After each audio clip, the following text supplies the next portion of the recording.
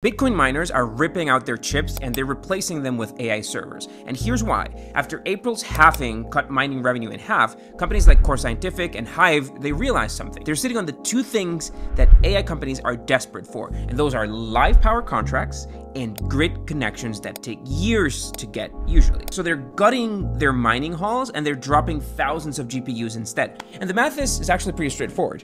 A megawatt running Bitcoin might generate maybe $30,000 or $50,000 a month, depending on price.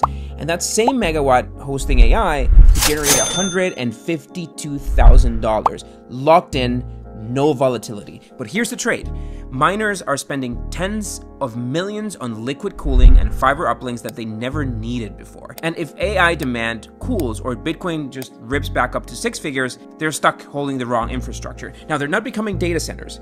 They're becoming grid arbitrage plays. They're toggling between two compute markets depending on which one pays more per kilowatt hour.